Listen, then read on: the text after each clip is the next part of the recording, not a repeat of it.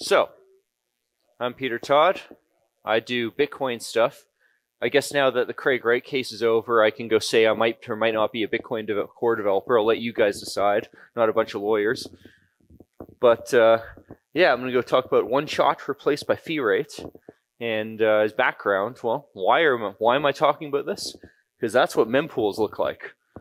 That's like I actually just updated that today. I mean, I say the year of full mempools, but it's what, a year and a half now or so since the usual mempool has fully cleared. And of course, what that means is, unlike the assumptions made in many protocols, you can easily now have a transaction that just kind of sits around for, in that case, months. I mean, there's certainly transactions out there that people wanted mined for like a year and a half now. And of course, that definitely causes problems. Now, battery running low. Well, close. All right. Well, I'll make this talk quick. How about that? So, if you're a consumer wallet, nope, now the clicker doesn't work.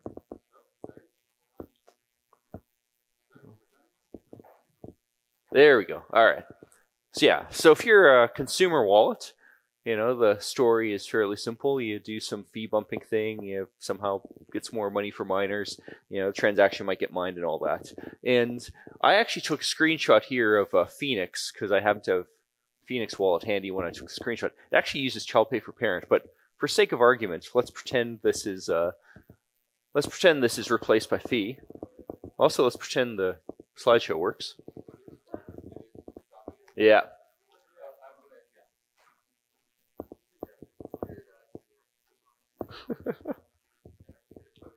Yeah. All right. So, what are we here to talk about? So, replaced by fee, and replaced by fee seems really simple enough. And you pay more money. One version of transaction gets in versus another. Presumably, the version that pays more money. Very simple.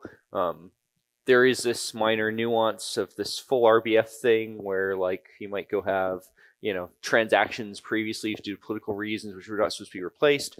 Like right now, 99-ish% of miners mine full RBF. So other than the fact that Bitcoin Core hasn't set this by default, this part of the discussion is basically old history now, and I don't really need to talk about it.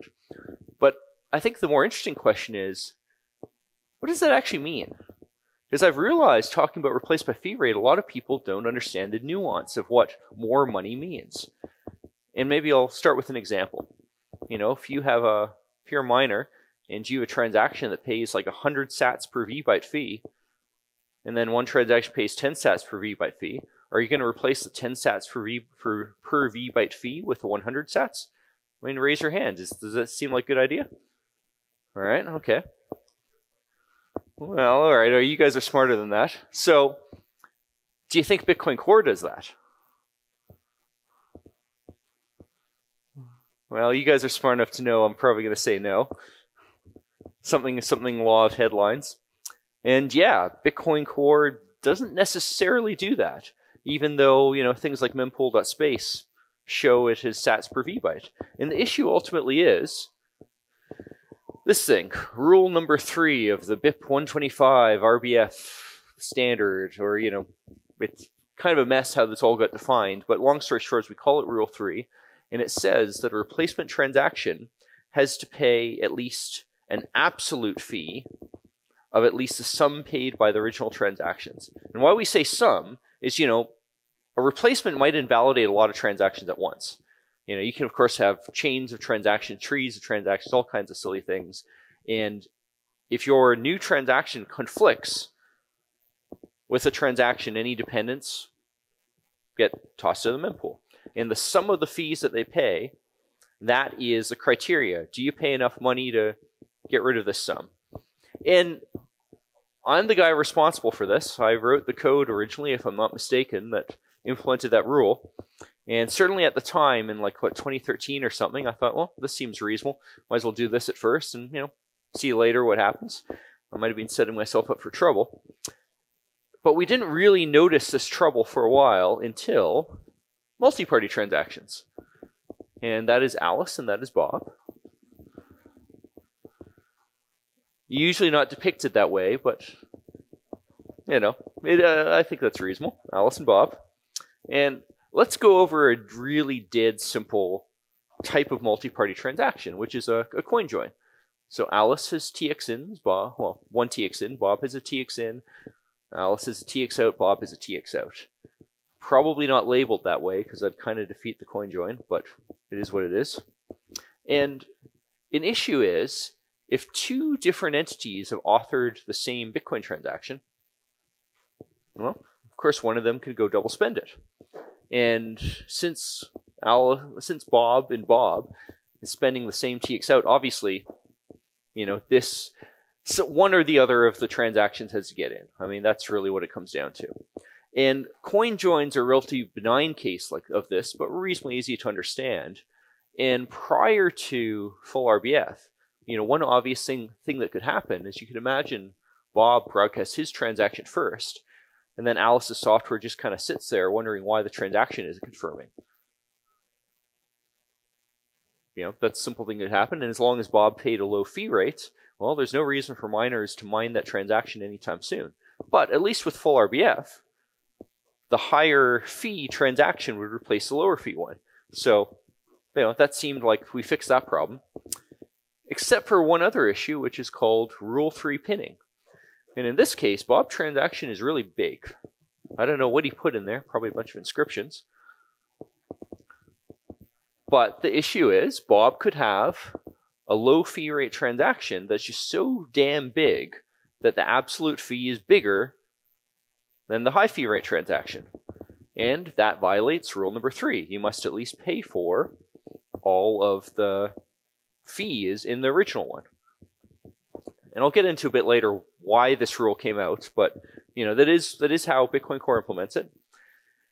Of course, if you're a miner, well, this is your job. You're filling up blocks with transactions. Why on earth wouldn't you accept the high fee rate transaction? It's the one that can get into a block now. I mean, there's no guarantee that the low fee rate one will ever get mined. It could have a fee of 10 sats per VByte, which at this rate probably won't be mined in 6 months. It just doesn't make sense to do this, but that's how Bitcoin Core is. And of course, this kind of economic assumption, I think, infects a lot of things because, even like mempool.space, technically that's not actually the right display.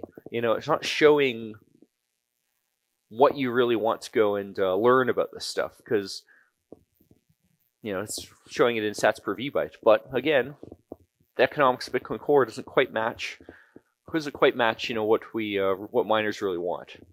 So, do we have a solution to this problem? Well, what Bitcoin Core recently started implementing is something called V3 transactions. And the idea with V3 transactions is we just go say that large children that spend unconfirmed transactions, they're just banned. You're not allowed to go create a large child if the transaction that's spending has transaction version 3. Now, can you see a problem with this? For starters, does it even fix the coin join problem? It doesn't. I mean, it happens to maybe fix something in a pretty narrow case of Lightning transactions, Lightning-related transactions, but it's actually a very narrow fix, and there's a lot of debate over how exactly do you fix all the other aspects of this that are still broken. HTLC stuff is an example of this, where the transaction you're trying to spend can be confirmed. And if it's confirmed, the whole V3 rule is irrelevant. Another example of this is if you try to do stuff with sighash anyone can pay. Well, if you do sighash anyone can pay, you're saying anyone's allowed to add inputs to the transaction. Well, those inputs might be very big. They might be filled with inscriptions. Those inputs can lead to high absolute fee, low absolute fee rate, and your transaction gets stuck. Again, there's nothing V3 can really do about this, because if you have a protocol doing these kinds of things, chances are you're spending confirmed inputs. There's just no hook for any of this to happen. And there's been proposals to do things like say, well, maybe we'll have V4 transactions where the outputs are not allowed to be spent unless they're by small transactions. But then how do you avoid making this into a covenant? It's not really clear. So the simpler version, the simpler fix to this, which honestly has been proposed years ago, is something called replace by fee rate. which is, well, why don't you just do the obvious thing and replace if the fee rate's higher? All right, that's what miners want to do. If fee rate's higher, just replace it. Now, you might not want to, you probably want to have some limits. Like, you want to be a certain amount higher. Obviously, if it's like 1% higher, well, maybe they can do a whole lot of transactions and do a lot of network traffic. But, if it's like, say, 25% higher or twice higher, certainly that seems reasonable. Well, what are the issues with this? Well, one is miner incentives, which is, imagine if that really big transaction also happens to pay a high fee rate, right? It might be getting mined soon. So in fact, why do you want to go and reduce the amount of total fees at the upper end of your mempool? That's certainly an issue, and there is a lot of complexity here too. Like, if you make assumptions about what size miner we're talking about, imagine hypothetically of a miner with like 100% of the hash rate. They know they're going to mine all transactions eventually. So maybe in this case, the fee rate thing doesn't make sense. But fortunately, I think we can make some assumptions here and at least say, hey, there's probably some reasonable version of this. But the other issue is DOS attacks. And I want to go talk a little bit about that. I mean, remember when I said, well, we would want to have some kind of limit so we don't just broadcast transactions over and over again. That's called free relay attacks. And the idea there is, if you're going to broadcast a transaction on the Bitcoin peer-to-peer network, it should cost you something in some way. At the very least, it should tie up some of your money, which kind of in theory has a cost for capital. Ideally, you end up spending some money. And there's a really funny example of this that I found years and years ago, where Bitcoin Core used to allow transactions to be broadcast on the peer-to-peer network with end lock time set, including end lock time set 4,000 years into the future. Now, how likely is it really that a transaction sitting in a mempool in 2014 that can't be mined for 4,000 years, is it really going to actually get mined? No, that's just nonsense. Something is going to double spend it eventually. And I did create a whole bunch of those transactions, and I can confirm you I got all those Bitcoin back. So, that was a very extreme example of free relay, but we fixed that issue by requiring things to be mineable. But with replaced by fee rate, you can go play a game of, so imagine if you broadcast a low fee rate transaction that's really, really big, and then you broadcast a slightly higher fee rate transaction that's really small. Well, if the second one eventually gets mined, the ratio of data you have broadcast versus sort of how much you pay compared to the normal rules is related to what is the biggest transaction you can broadcast versus the smallest. And that's a ratio of like roughly 4,000 to 1, depending on what assumptions you make. And a lot of people go look at that and say, well, obviously replaced by free rate is completely unworkable. There's no way you could ever possibly do this. We can't go implement this. Well, that's an interesting thing, because see where I say solution unsolvable? Well, I don't necessarily just mean replaced by fee rate has a problem with this. In fact, Bitcoin Core does too. Sure enough, 2 or 3 months ago, I was thinking about this stuff and realized, well, there's actually a free relay attack that exists right now, which is because of what's called rule number 6, you can only replace a transaction if the fee rate is higher. You can play games where you broadcast a high fee rate transaction and simultaneously a low fee rate transaction, and the nodes that get the low fee rate transaction but at a high absolute fee will not go replace one with the other, and vice versa. So the free relay thing does actually exist. And it's not even the end of it. I mean, free relays all over the place. Like, if I go broadcast a transaction with a low fee rate and just wait for transaction expire out of some miner's mempool, well, I can also go double spend and get the free relay. I mean, I can go broadcast multiple transactions at once simultaneously, and again, I'm getting free relay. Like, this is actually, I would argue, a fairly unsolvable problem. And the reason why it's not an issue actually comes down to the fact that free relay isn't free. You're always going to either wind up tying up some money, and eventually you're going to wind up spending a UTXO. Just spending a UTXO, even if at this 4,001 rate, is really expensive. it is a far more expensive way to DOS attack the Bitcoin network than just renting a bunch of expensive bandwidth at Amazon EC2 and just sending it off to Bitcoin nodes on public network.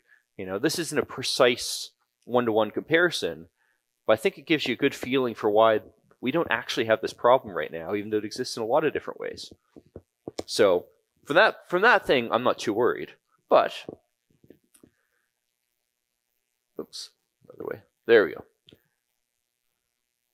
We can still improve on the basic idea of replace by fee rate and improve the minor incentives thing by saying, well, why don't we do it as a one-shot deal? All right? Why don't we only do the replacement if the new fee rate is high enough? It'll probably get mined in the next block or two.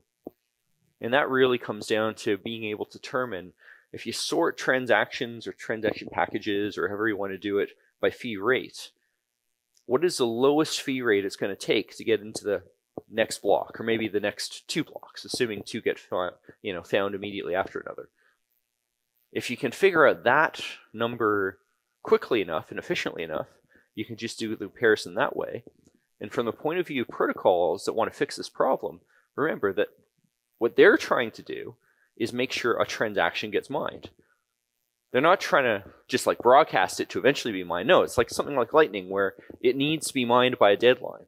So they're broadcasting transactions. They're going to be mined pretty quickly, or not at all, in which case they're going to broadcast later with higher fee rate. So I think this is a reasonable idea, except the implementation is kind of hard because of how we've structured the mempool data structure. There is no easy way in Bitcoin Core at the moment to just say, hey, give me the highest fee rate, but at the bottom of the first, four weight units of mempool. Like, there's just no mechanism to do that. In the future, there probably will be, because people are doing something called package relay, or not package relay. What was it called again? I totally blanked on this. Anyway, there's a future like cluster relay. Yeah, the cluster relay mempool stuff will probably change these data structures to let you just get this number quickly and efficiently. And maybe I'll do some modifications to that later. But there's also other alternatives too. Like, you could imagine like a replace by fee rate that only kicks in after a certain period. All right, because if a transaction be sitting around for like 3 blocks, chances are that's because the fee rate's too low to get mined. Now, it's kind of hacky to say, well, you only can replace it after that time period expires. But, I mean, I believe this is easy to implement. I haven't actually tried yet, but it can probably be done. And also, it kind of fits like the economics. It's really like the whole purpose of this is to let progress be made in protocols. Well, if we haven't waited long enough to try to make progress, do you really need to broadcast that transaction? Maybe we can wait a little longer. Speaking of what's possible to implement, well, I do have an implementation.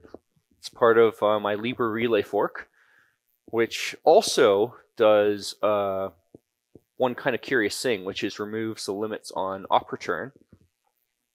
And it was kind of a funny story how this got created, because, of course, the whole ordinal subscription business. Well, some people kind of got a bee in their bonnet over how the op return limits are all very paternalistic. And someone was willing to go pay me to go and implement a lower, unrestricted op return fork of Bitcoin Core. And for full RBF, I already had a fork that did what's called, full RBF peering, which it makes sure it advertises a service bit, ensures it's connected to other nodes advertising that service bit. Well, I just took that code, reworked it for Libra Relay, and now Libra Relay nodes advertise this Libra Relay service bit, and they all make sure they're connected to each other. And thus, even though they're a tiny minority, transactions reliably propagate to that tiny minority. I mean, I'd guess, there's probably less than 50 Libra Relay nodes running on the network right now, probably less than that. But it is enough because of this peering code for them to reliably connect. And because I wanted to go test out replace by fee rate, well, I added that code to that too. So if you go to that branch and download the code and run it, you'll run a node on part of that. At some point, I might go and improve this stuff and, for instance, add a README, maybe make some pre-compiled versions and stuff, but that doesn't have to happen immediately. And eventually, I would like to see Bitcoin Core implement some version of replace by fee rate into Bitcoin Core itself. Maybe the one-shot version, maybe something with an expiry time. The important thing is, it's just such a simple idea The implementation is actually really simple, and it just solves transaction pinning extremely thoroughly.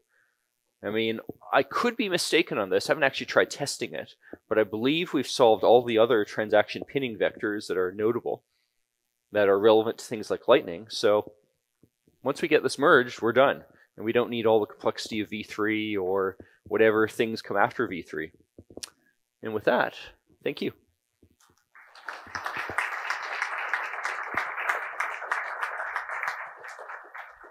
Questions? Good. I've explained everything. All right. Well, I think we're short of time. Oh, wait. Uh-oh.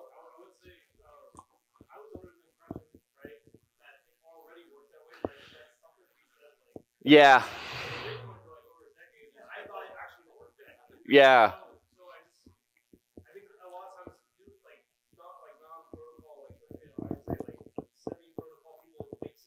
Yeah.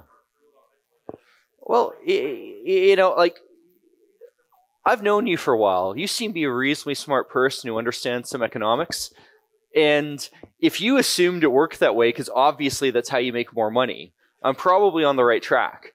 And frankly, transaction replacement's the same deal. You know, I had the same kind of interaction probably, 10 years ago, trying to go advocate for transaction replacement, period. It's like, well, obviously miners would mine the one with more money, right? You mean the code doesn't do that? Why?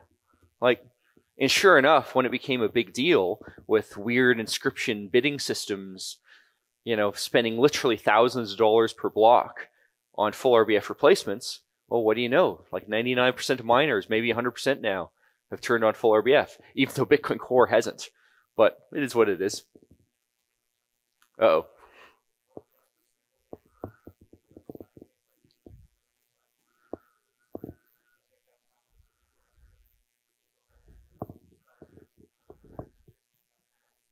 Yeah, well, so basically, I'm not going to get exact details right, but essentially what's happening is they have this sort of what's effectively an auction system where, you know, if you have one of these inscription assets, you can go say, hey, I want this amount of money for that. And there can be cases where essentially people can underbid and like get more valuable things by replacing one transaction with another. And long story short, well, if that's true, the way you do transaction replacement in the full RBF world is you just pay a higher fee, and then full RBF nodes don't care whether this BIP 125 end sequence thing is set. So it just gets higher and higher fees. And from a point of view of miner, like I would argue, this actually prevents miner exploitable value, because what it's really doing is it's saying the value that would go to the clever person who understands the market and how to bid flows to the miner, because there's two or more clever people who understand the market and know how to bid, and they're taking all the extractable value and sending it to transaction fees. So from the miner's point of view, turning on full RBF means you don't have to do anything to get the maximum amount of value out of these transactions. It's perfect. Now, obviously, there'll be slight cuts that goes to whoever, you know, gets the last bid, but you don't have to do any work to get like 99% of the way there. So, yeah, full RBF is very nice for that. And no wonder 99% plus have turned it on. You had a question?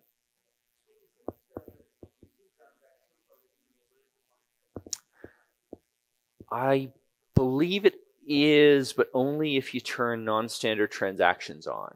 Like, I think, if I remember correctly, the way they did it is all the code's there, but except for the code that considers a V3 transaction to be standard. I could be wrong on this, but I think that's a nuance there. And this is why, like, nobody is using it yet on mainnet, because, you know, code's out there, but it's just it's useless right now. And frankly, I suspect I will win this argument, and all this V3 code will at one point just get ripped out and thrown away.